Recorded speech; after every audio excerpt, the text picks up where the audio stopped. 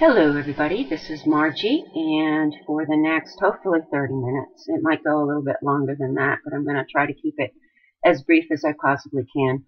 We're going to talk about men's health issues, prostate, BPH, and cancer.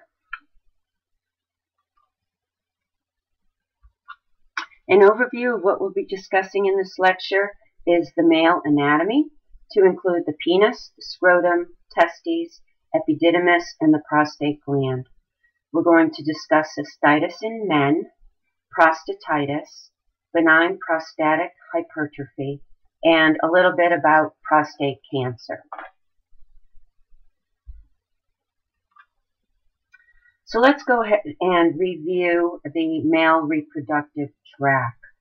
Paying attention to, and I'm going to use my little arrow here. Let's look at the penis is right here, of course, and there's the meatus, and then there's the very, very long urethra, which goes into the bladder. The prostate sits right here, okay? And as you can see, the urethra cuts right through the prostate gland. That's why when we have hypertrophy here, it compresses this urethra and there's obstructive voiding symptoms. Other things to note, okay, here's the anus and the rectum, and this is why we do the prostate exam the way we do it. We put our gloved finger in through here, the rectum, and then we palpate this part, the anterior part and the lateral edges of the prostate gland. Very, very difficult to get up and around the posterior part of the prostate gland. So this is a very what we call gross evaluation of the gland itself, because we can only tell so much. Now let's pay attention down here to the scrotal contents. Okay, of course, there are two scrotums and two testes. The testes is round and firm here. And then we have the, let's see, this is the epididymis. Hold up. Well, I don't really. Anyway, this right here, I don't know if it's showing very well on your screen, but this is the epididymis. And this lies superiorly on the testes. And then we have here the vas deferens, or the spermatic cord, which is right here on the superior pole of the epididymis and goes on up into the inguinal groove. So these are the areas that we're going to be discussing today.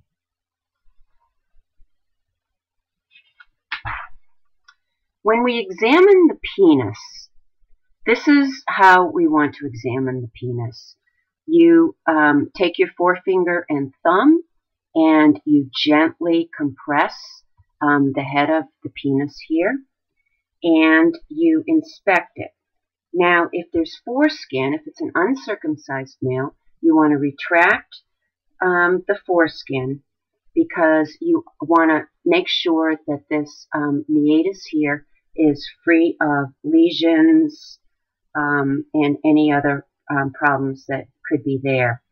We also want to check the urethral meatus to ensure that there's that it's located where it's supposed to be, in the middle, and that there are no discharges, lesions, little tumors, or anything abnormal that you might see in this area.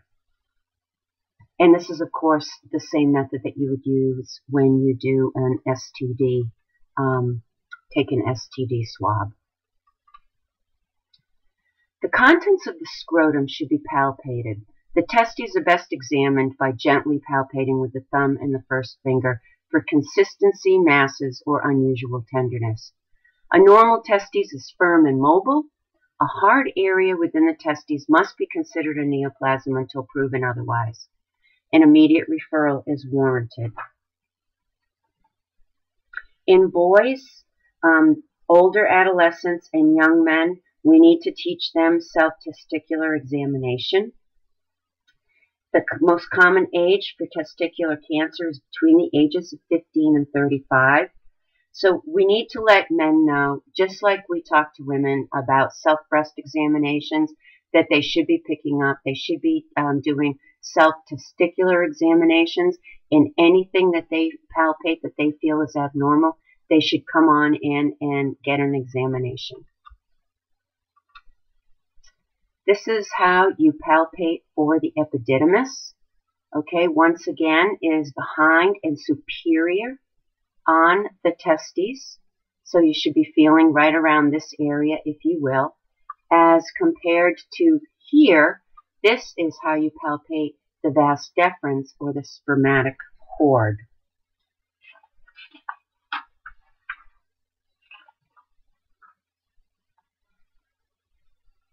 And of course, with either one, you should be noticing that there shouldn't be any lumps, lesions, tenderness, etc. If you do have an epididymitis, chances are you are not going to be able to palpate the epididymis any more than barely touch it, because it's a very, very sensitive and painful thing. A rectal examination is an essential portion of the urologic examination in men and should not be deferred. You should do a 360-degree sweep of the interior of the rectum, because what you're doing is you're looking for any masses. And you should do this sweep before you go ahead and attempt to palpate the prostate gland. When you do palpate the prostate gland, it's approximately the size of, they say, either a $50, or I like to think of it more as a walnut, because that's what it feels like to me, is a walnut. And actually, if you go ahead right now and palpate the tip of your nose, that's what the prostate gland feels like. It's very firm and should be non-tender. And when you do document your findings on a prostate examination, that's exactly, you should say it's firm, it's non-tender, it's not foggy, meaning is it mushy, and you should feel no lumps or nodules on the prostate gland.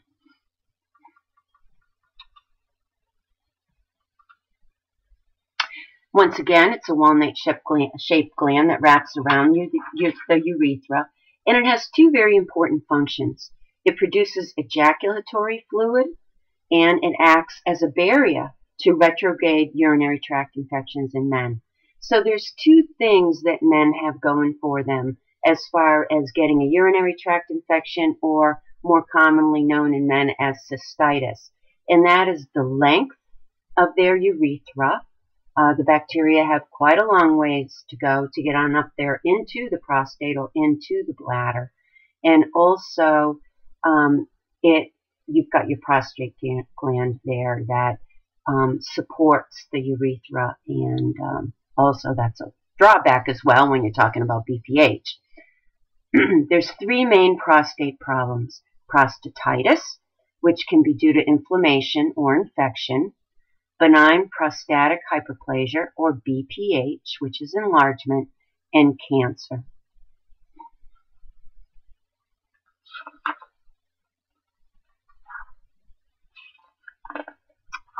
Let's talk about, where are we here, cystitis in men.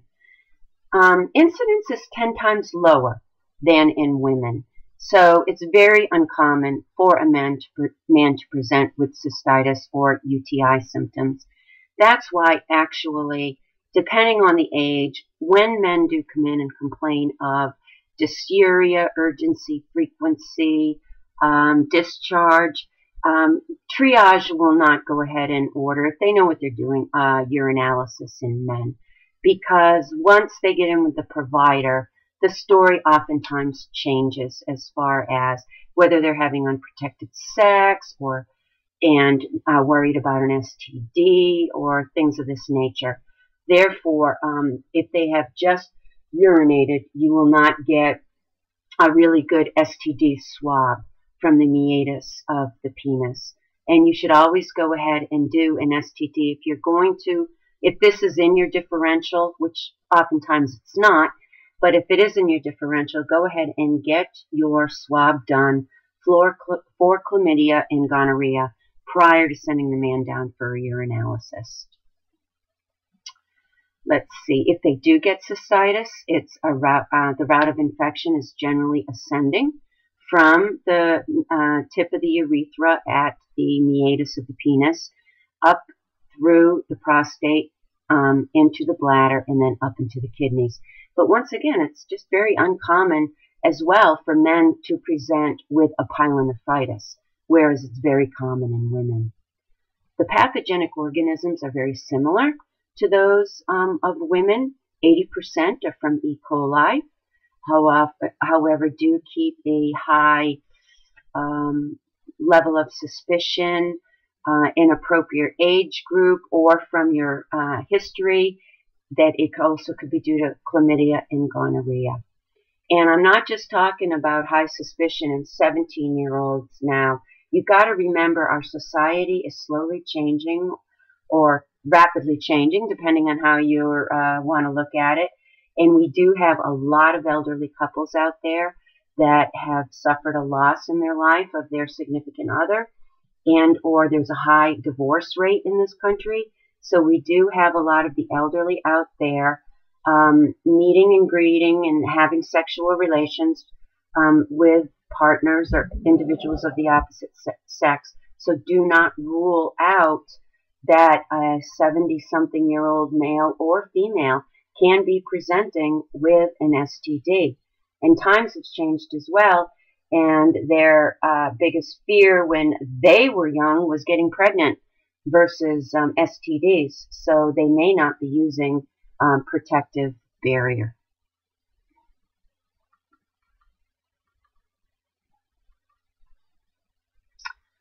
Once again, cystitis in men, symptoms are urgency, frequency, dysuria. Sometimes they can complain of nocturia, and also they could present complaining of suprapubic pain or low back pain in and around where the kidneys are.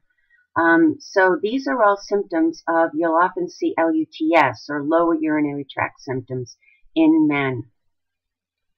In older men, and I hate to see greater than 50 years old, cystitis begins concomitant with the onset of BPH and increases as men get older. And cystitis in men of any age may warrant a referral to urologist for further evaluation, and that's really a gray area. If I have a man come in, I might think about it and wonder what's up with this. I may go ahead and treat, but if they present to me a second time, I think I would perhaps refer them to urology due to that it's not a frequent occurrence. Predisposing factors of cystitis or LUTS in men can be a chronic prostatitis. It can be hyperplasia with obstruction. That's commonly known as BPH. You might want to ask them, have they had a recent procedure lately? Have they been in the doctor's office or the urologist's office and had a cystoscopy perhaps? Or have they had recently an indwelling urinary catheter? A lack of circumcision can be a predisposing factor to a cystitis, if you will, due to whatever. Maybe they were out camping for a few days. The hygiene wasn't exactly what it is typically. You don't know. And homosexuality or men having sex with other men, that can also be a predisposing factor. History. History, of course, is very important, and you want to know if there are any past medical incidences of GU disorders or surgeries, past urinary tract infections. You want to know what medications they're on. And a point about history is, and especially with medications, when you get to the medication part of the history, oftentimes patients will tell you, oh, there's no changes. But really, research supports that that's not true. And 3 months ago, medications are old news, and more often than not, medications have changed within 3 months of the past visit. You also want to get a good sexual history. Do we have a new partner? And do they have a history of sexually transmitted diseases in the past? This really does tell you quite a bit. Your review of systems should be focused. Is there dysuria, urgency, frequency, nocturia, incontinence, blood or pus in the urine, and do they have urethral discharge? Do they see red blood cells in the urine when they void? Is there an obstructive history? And you need to be specific with men as far as, do they feel they're fully emptying their bladder? Are they dribbling? Is their stream have good force? Is there hesitancy? Difficulty starting their urinary stream? Do they have low back pain, perineal pain, ejaculatory pain? Is there an associated fever or general malaise? And of course, a great question and to consider any type of cancer is there an unintentional weight loss? And is there family history of prostate issues, BPH, or prostate cancer?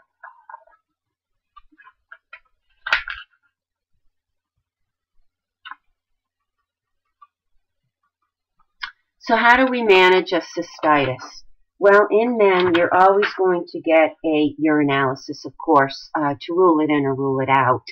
And we always culture urine from a male, as things don't always show up on just a plain old routine urinalysis. The usual meds, like you would treat E. coli in women, of Bactrim, you would use in men if you're thinking that it's a non-sexually related urinary tract infection or cystitis. If you think it's possibly sexually related, you can go ahead and prescribe doxycycline. That will eradicate a cystitis or urinary tract infection in men, and also at the same time, it'll go ahead and eradicate chlamydia if you think there's a possibility. You treat, you want to follow up 1 week post-treatment for a repeat urine culture in men. This is something that's not routinely done with women, but in men that do have a cystitis, this is something that I do highly recommend. And if you think a man will need an IVP and or a cystoscopy, go ahead and refer to urology. If I see a lot of hematuria or red blood cells in the urine on my urinalysis in a man, I might go ahead and refer to urology anyway, so that they can get a cystoscope and make sure that we're not dealing with a bladder cancer, especially in men that smoke. Okay, getting on to acute prostatitis. This, of course, is inflammation of the prostate gland. 50% of men will experience prostatitis in their lifetime. The incidence will increase with age. The etiology is typically due to ascending infection. It can be a reflux of infected urine or an extension of an infection from blood, lymph, or the rectum. It's typically, the organism is a gram-negative bacilli or E. coli. It also could be due to Pseudomonas, and you'll also see Klebsiella. The symptoms you want to ask about to support acute prostatitis are fever, irritable voiding symptoms, perineal or suprapubic pain. When you do your physical exam, is the prostate swollen? Does it feel warm, boggy? It's a feel, and it's going to take experience. Is the prostate tender on a digital rectal exam, and is it uncomfortable for the patient? Once you do enough prostate exams and you know what normal feels like, you can get a real good feel for a tender, warm, and infected prostate. And especially, too, if it's an uncomfortable exam for the man, that will clue you into a possible acute prostatitis. If you suspect it, you should be getting a CBC because you want to look for a leukocytosis and potential left shift. You're going to be looking for pyuria in a urinalysis, bacteriuria, and hematuria. If you feel in its acute prostatitis, you treat, say with Bactrim, for a full 30 days. And I have, oftentimes men will come in and they will tell you that they get prostatitis and they've been worked up for urology and they're having their symptoms and it's back. And if you do your DRE and you get your lab work and it looks like they're having it again, go ahead and put them on the Bactrim, Cipro, or doxycycline for 30 days. Go ahead and look it up, the dosage and how it's prescribed for your man, and also bring them back, or it depends on what setting you're in. If you're in urgent care, you're going to book a follow-up appointment with your primary care provider 30 days later. And I go ahead and I do this for them so they don't blow off the appointment. I think that we've talked about the risk factors, but once again, recent indwelling catheter, rectal intercourse, any anatomic issue that patients may have with their urinary tract. You'd get this information with your history question. Have they had a recent bladder infection? And if so, and now they're back with another one, I might go ahead and refer to urology. And do they have an enlarged prostate that will set them up for a cystitis or acute prostatitis? Then there's such thing as chronic prostatitis, and it can be due to bacterial and it can be due to non-bacterial issues. And their symptoms are episodic and fluctuating, and they have irritant voiding systems that come and go, and they have a dull perineal discomfort. Things that can help to enhance the comfort and to prevent exacerbation are pain meds, sitz baths, stool softeners may help, because anything that's going through the rectum, it may aggravate that irritative prostate gland that they have. Alpha adrenergic blockers may help because it relaxes a smooth muscle, causes vasodilation, and helps with that obstructive prostate gland. As it relaxes away from the urethra, and it may improve urinary flow. Think antispasmodics or ditropan. Once again, that will calm a bladder spasm and allow for a better urinary stream. And sex is good here with a chronic prostatitis, because frequent ejaculations will promote prostate contraction, and that helps also with the relaxation post-coital, if you will, of the prostate gland. Let's see, we went over this, and I don't think we have anything more to say about it. Let's get on and talk about benign prostatic hyperplasia, or BPH.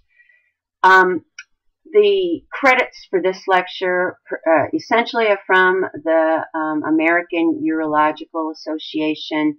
I usually use their general guidelines, and these guidelines with this lecture on prostate cancer in regards to PSA testing, etc., are from the latest guidelines from the American Urological Association, and they have changed since I began practicing many years ago. But it is defined histologically as a disease process characterized by stromal and epithelial cell hyperplasia, it means enlargement of the prostate gland. It's a constellation of unpleasant symptoms, because obstruction is both urethral compression of the urethra by the prostate gland itself, by virtue of where it's located, and it's a dynamic process, because increased muscle tone of the prostate gland and the bladder neck also causes the bladder to work harder to expel the urine. BPH is the most common benign lesion in men, so don't confuse this with prostate cancer, all right? Because not all men that have benign prostatic hyperplasia or a very large prostate gland have cancer. Men can have prostate cancer with a normal size prostate gland. It's just that it's a cancerous growth or a hard nodule that's on the prostate gland itself.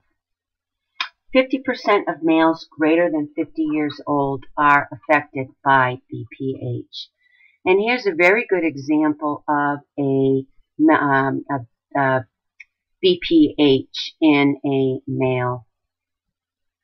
This is the urine. This is the normal prostate right here, and what it looks like.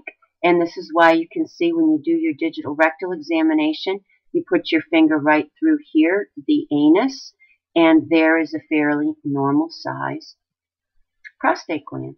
Look at this. This is the rectum here.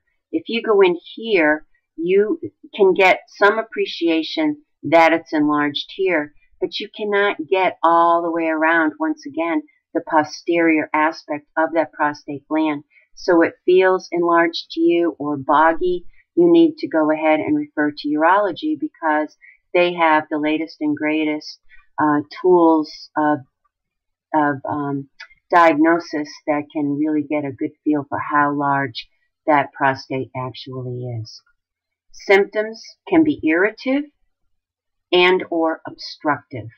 Irritative voiding system are the frequency of urination. They can complain just like a female of having to go often and running to the bathroom and urgency. I have to go and I have to go right now. And then there's obstructive, which is I have to go. I feel like my bladder is full, but I have difficulty starting my stream of urine because there's this whole thing about the bladder neck being hyper toned, as well as the prostate gland being perhaps obstructing the urethra. Their stream may be slow, and then when they're done voiding, they might all of a sudden have this post-void dribbling that they're also not used to having. So when you do your history and physical examination, the new AUA guidelines recommend that, first of all, you do get a urinalysis and you do get a PSA level. This is what, during your history, you want to get these two things. But included in your history is a validated symptom index to determine the appropriate treatment options for BPH. And that is, I explain this in the next slide. The physical exam, of course, you want to examine your genitalia. And please do a full genitalia exam, including the meatus, the scrotum, the testes, the epididymis, the spermatic cord. And while you're there, you might as well test for hernias. And that's covered in another lecture that I have included in this weekly session. So I'm not going to go over that here.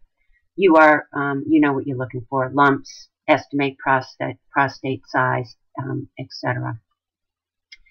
Okay, the American Urologic Association Symptoms Index is very important for you to get familiar with, and they're online.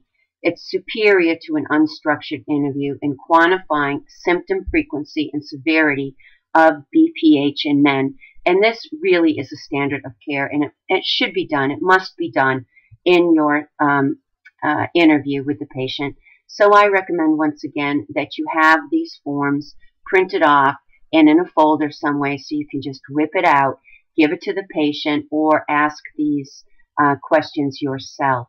And there's 7 questions, and they cover about the voiding, frequency, stopping, starting, urgency, weak stream, straining, and nocturia. So if you can remember that all upstairs and include all 7, good for you, but you really should include this in your history.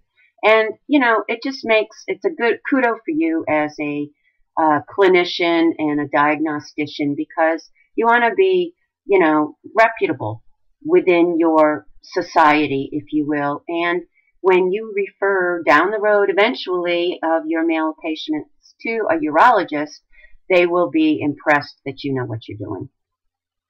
The classifications will be mild, moderate, and severe. And treatment is determined by how much the patient is bothered by the symptoms.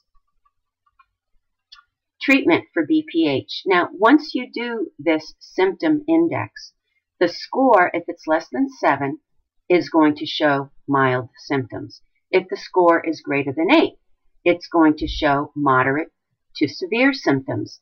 But go ahead and take a look at the rest of this. Are they bothered by their symptoms or not? Okay, if they are not, whether their score comes in mild, moderate to severe, then what we do is watchful waiting.